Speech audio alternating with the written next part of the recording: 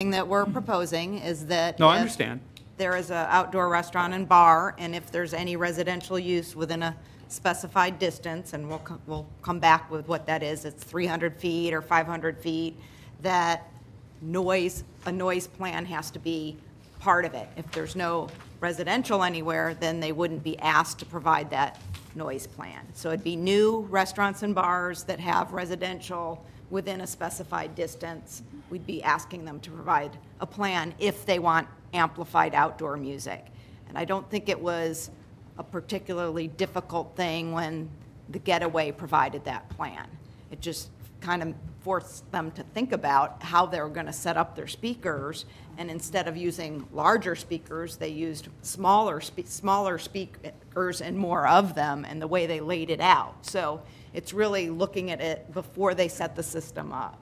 So I don't think that that caused them any additional expense, quite frankly. It might have cost them a little bit more time because they had to think about it and make sure that their designer took that into consideration, and they did send somebody out to test it.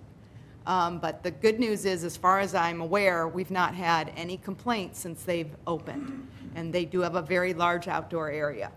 Let me just say